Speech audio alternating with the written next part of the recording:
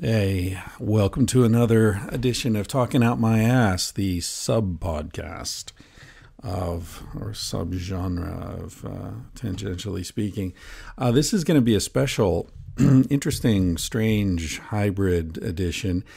I'll tell you the story. I was in Spain recently. We got our stuff in storage there. We were moving it from one storage area to another storage area, and Cassie and I spent an afternoon trying to sort stuff out, because we don't want to pay to store things that we don't need. We don't even know what they are. Honestly, I wish the whole fucking thing would burn down and I didn't have to worry about it anymore. But since that didn't happen, we're going through boxes, and I found some boxes of old papers, and I was going through looking for material that might be pertinent to the book I'm writing right now. And I found a bunch of things I had written that I've been storing. And what I'm going to read today is an essay that I wrote about the next phase of my time in Alaska. I don't know exactly when I wrote it. It's just printed out here on some yellowing old paper. I think maybe I wrote it in the 90s, possibly. It must have been in the 90s at some point. There's no way to tell from the paper. It's and there's no date or anything on it. Anyway, so I'm going to be reading something I wrote probably 10 years after the events I'm actually talking about. And so, if you're interested in this kind of thing, it gives you some insight into both, the events I'm talking about, but also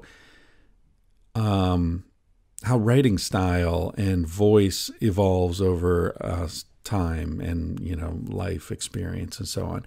Because if I were writing this now, I wouldn't write it the way it's written. So there's sort of a double historical window here. Also, I might get confused because I've changed the names of the characters in the podcast, but they're written in their original names on the papers. So if I fuck it up, I apologize to the people in question. I mean, it's kind of stupid that I changed the names anyway. I just figured the guy I'm calling Russ might not want people to know that he was in prison for 4 days in Alaska, even though, he really didn't do anything terrible. Hanging out with me was his main offense. But I did mention drug use and things, so people should have the right to decide whether they want those things publicly known. Anyway, so I'll start reading this. I'll interject along the way, of course, but in general, I'll read this. It's just called Kenai, and it recounts when Russ and I got down to Kenai, which is where we had decided to look for work. And Brad was already there waiting for us because obviously he wasn't in prison. So I don't remember where he must have left our bags with someone that he trusted or something. But he took off and went down to Kenai from Fairbanks, and then Russ and I headed down together after. So here's how it starts. The night Russ and I arrived in Kenai was one of the few nights I remember as actually being dark. Nighttime at that latitude doesn't really happen. It seems like it will, and then it seems like it has. As I remember it, the sky begins changing color at around 11 or so and slides into a long, lazy sunset. From about 2 a.m. until 4, it's dark enough to see a few strong stars, but it certainly isn't what you'd call night. Then the sky begins to grow pink again in preparation for a long wind-up into sunrise. In Alaska, the sun is in no hurry. I remember the darkness of that first night only because of how bright the fire was that we approached when our last ride dropped us off at the edge of the bluff. It was the brightest fire in the whole field of tents and fires, and we thought it made a logical place to begin looking for Brad.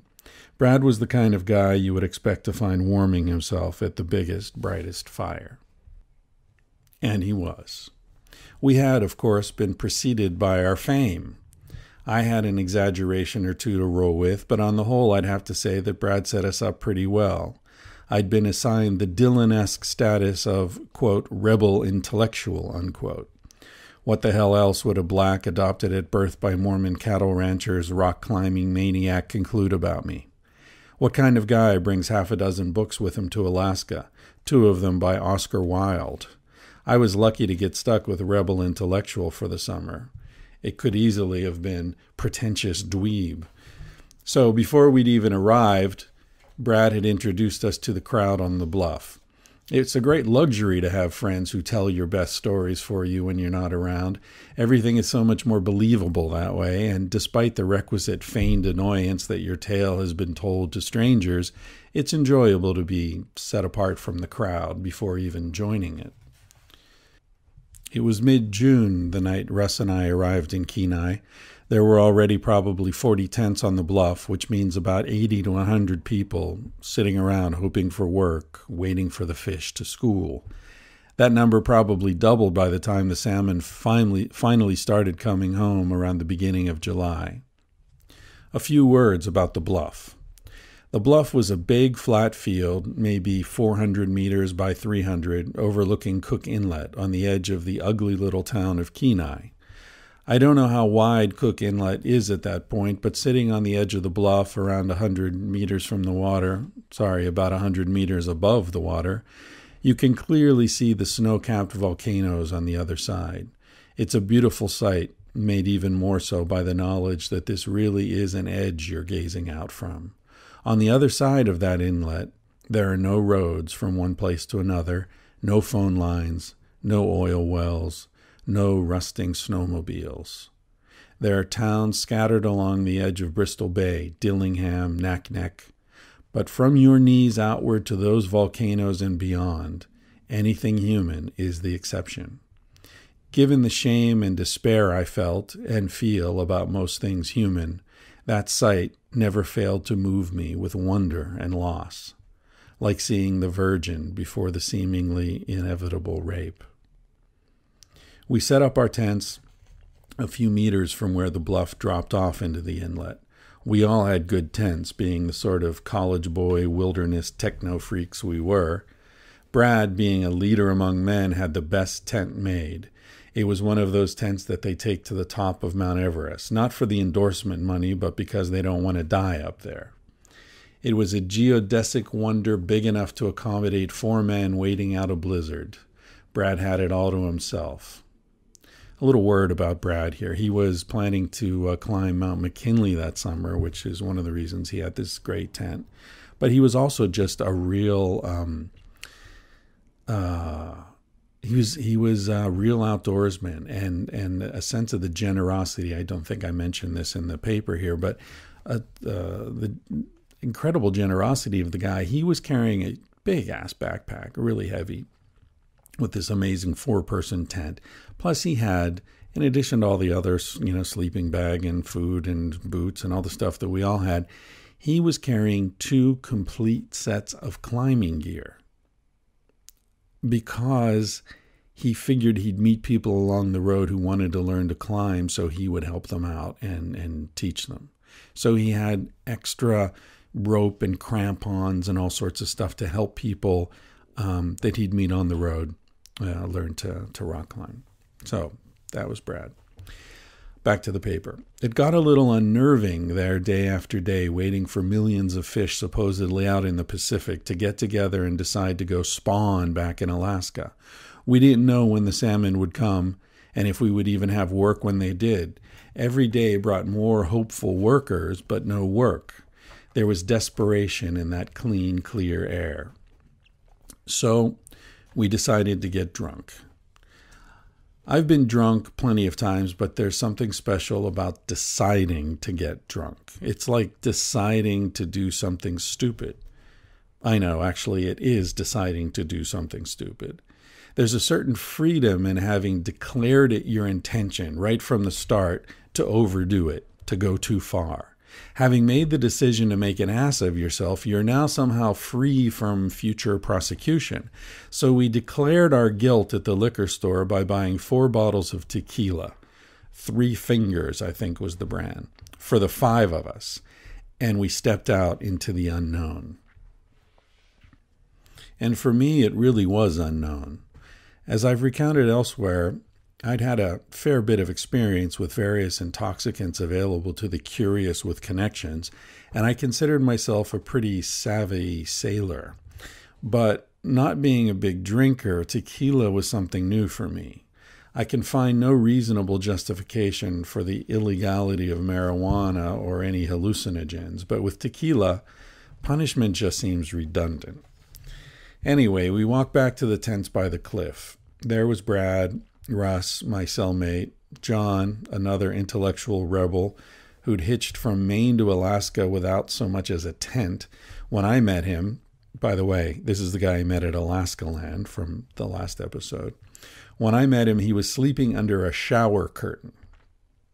There was another guy, a blonde guy with a big knife on his belt, whose father was some kind of a minister. That's all I can remember about him. And me. As the sun dragged another glacial sunset across the sky, we got down to serious drinking. I was surprised and pleased at how easily the Three Fingers was going down, assisted by lime and salt.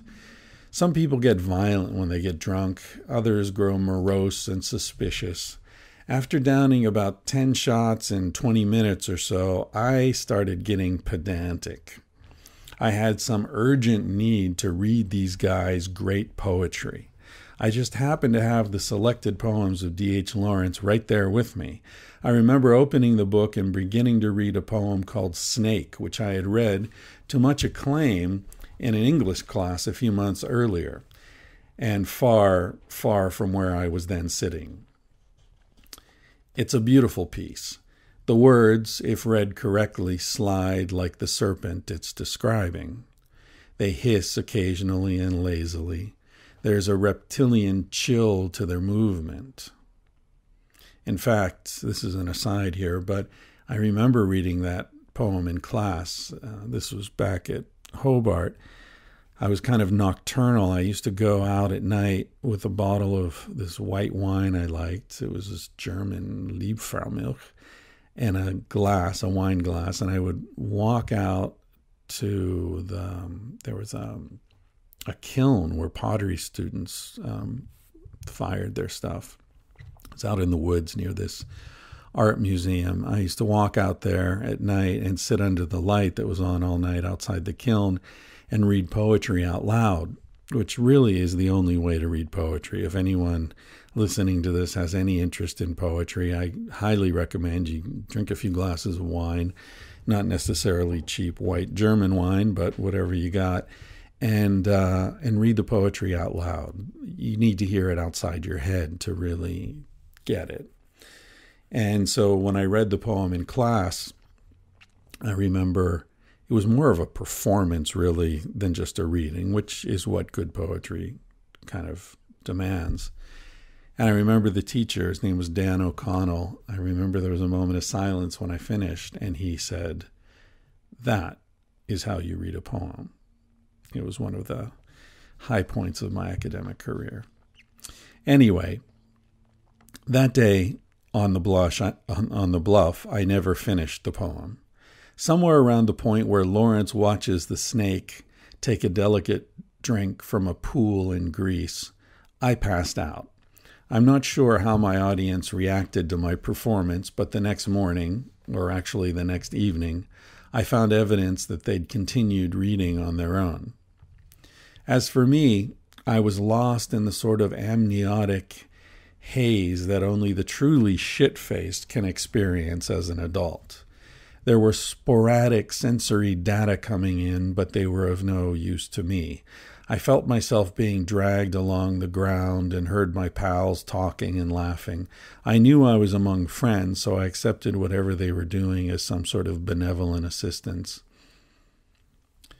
When they put me down, I could feel that my head was hanging strangely, but the thought of opening my eyes to try to see what was going on was far too much. It's a good thing I kept them shut.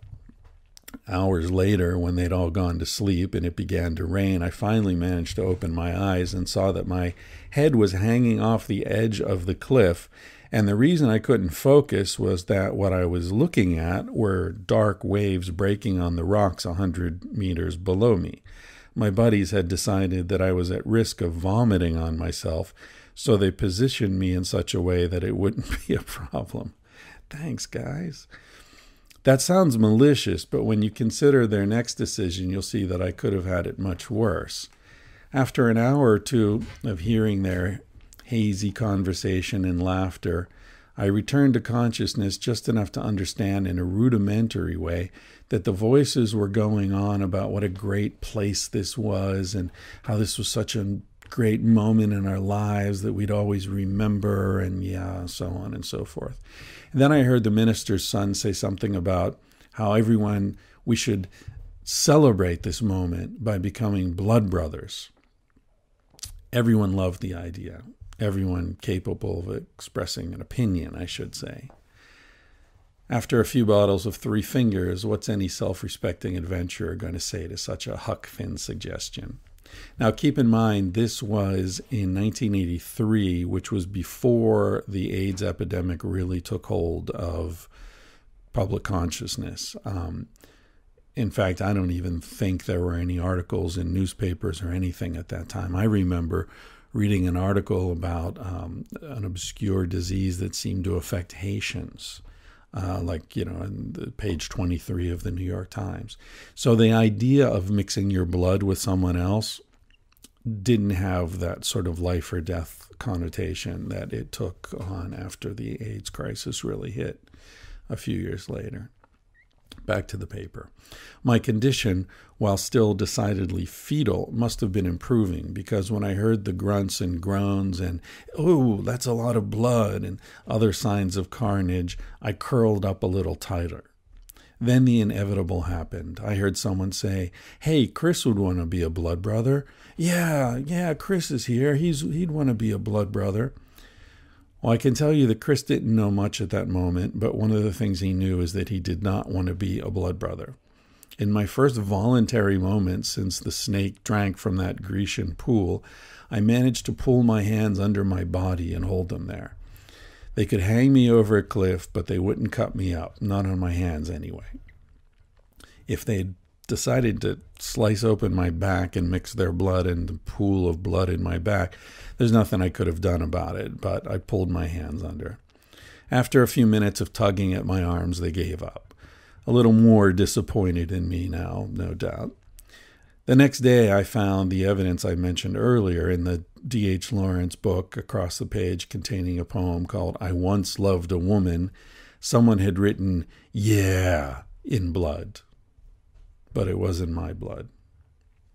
I shouldn't neglect to mention what happened after the rain woke me up later that night. I instinctively crawled into the closest tent, which happened to be Brad's Mount Everest special. Unfortunately, I ended up vomiting that night, but not over the edge of the cliff. If Brad ever did climb Mount Everest with that tent, I know he thought of me often.